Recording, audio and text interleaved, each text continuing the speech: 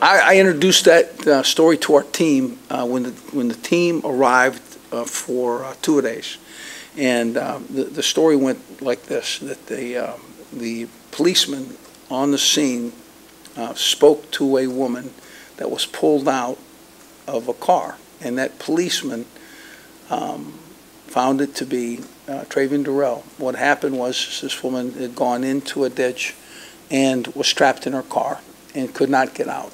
And Travin Dural opened, went to the car, saw that she was trapped, yanked on the door or the window, but created the opportunity for her to leave the car, helped her out. She was okay. He called 911, and everything seemed to be in good stead, and he left. And the policeman basically wanted us to know, how really a good Samaritan, how he acted.